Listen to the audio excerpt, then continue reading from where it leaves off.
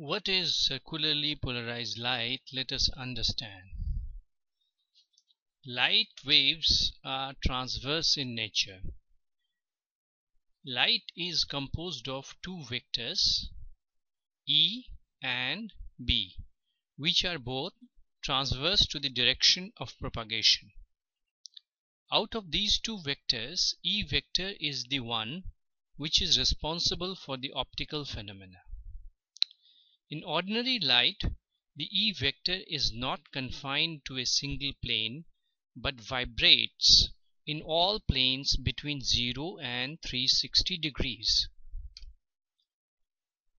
This we have shown in the figure 1, in which the direction of propagation of the light is towards you, and the E vector can be in any one of these planes that I have shown.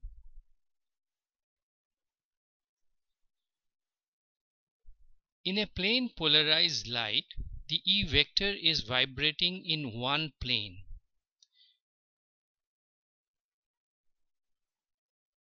Let us consider E vector which is making an angle theta with x-axis. We can imagine E vector to be composed of two components, Ex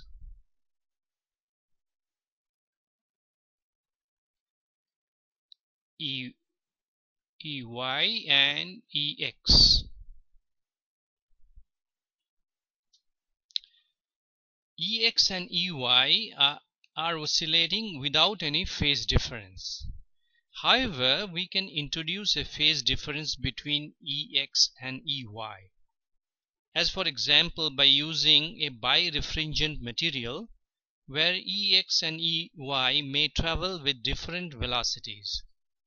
If the amplitude of Ex wave and Ey waves are the same and the phase difference between them is 90 degrees, what we obtain is a circularly polarized light wave. In other situation where the amplitude of Ex and Ey are not the same, we would obtain elliptically polarized light. How does the circularly polarized light propagate? Think of the tip of the electric vector that will sweep circle as the wave propagates forward. The resultant will be shape of an helix that I have shown in the figure 3. Here the electric vector is shown at an instant of time. This electric vector is going to change its direction. However, the magnitude would be the same. You can visualize this by imagining the motion of the tip of a screwdriver.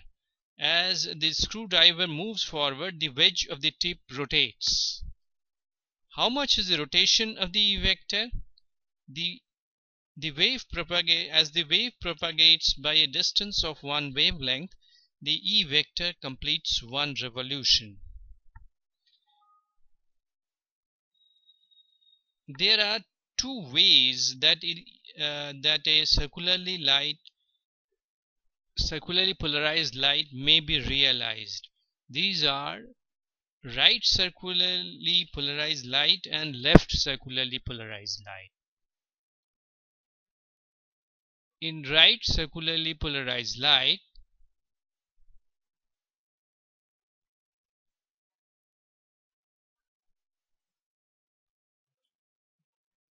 the tip of the E vector would move in a clockwise direction when the wave is propagating from you inside the board, and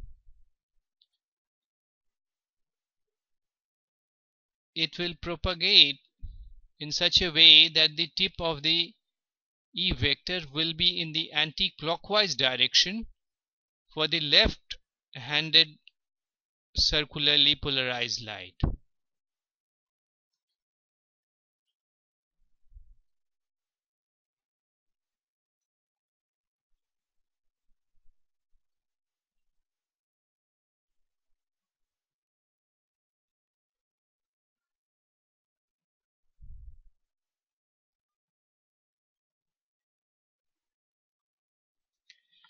Thank you for watching.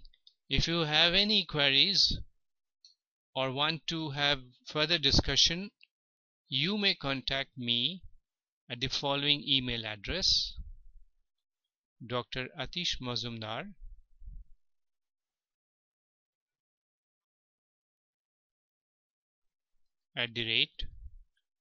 @gmail.com.